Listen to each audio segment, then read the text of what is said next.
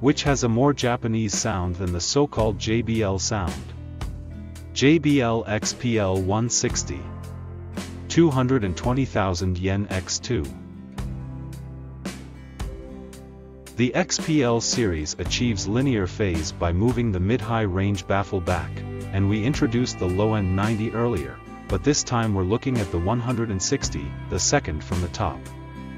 Actual weight, 28.3 kilograms. The two-stage baffle and the trapezoidal cross-section enclosure that tapers toward the rear are common to the series. The finish is veneer real wood. The baffle is a double structure of particle board and BMC molded board, and hard sponge rubber is stretched from the top of the woofer to the top edge of the baffle. The design seems to emphasize delicate expression rather than a powerful sound. I don't think the BMC is solid, but in terms of total thickness, the top is 35 mm thick, the area around the woofer is 45 mm thick, and some parts are 60 mm thick. It is a base reflex with a rear duct, but the duct is an extremely thin PVC pipe, so thin that it has the interesting advantage of being less prone to resonance. The sound-absorbing material is glass wool on 5 sides. The input terminal supports bi-wiring, and both terminals are connected with copper plates. The woofer has a pulp cone and a die-cast frame, weighing 3.3 kilograms. The magnet is Phi132 x 17 mm. The midrange is a titanium dome. Both the dome and the edge have unique ribs. Die-cast frame, weighing 1350 G. With a metal back cavity. The tweeter is a titanium dome with the same structure, die-cast frame, weighing 1150 G. The magnet is Phi85 x 15 mm.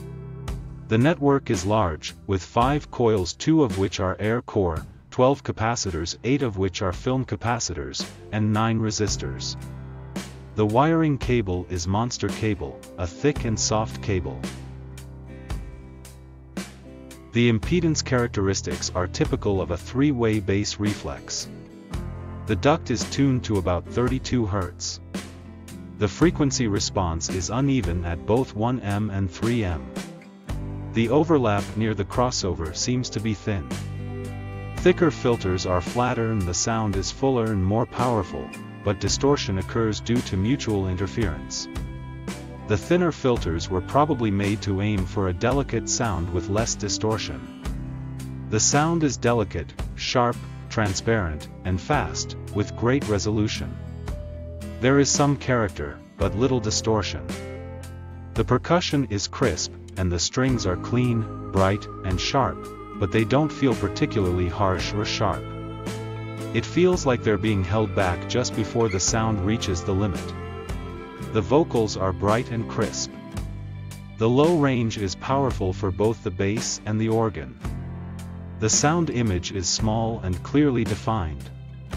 The hall echo is also well reproduced, with a wonderful sense of depth, but the spread to the left and right is normal.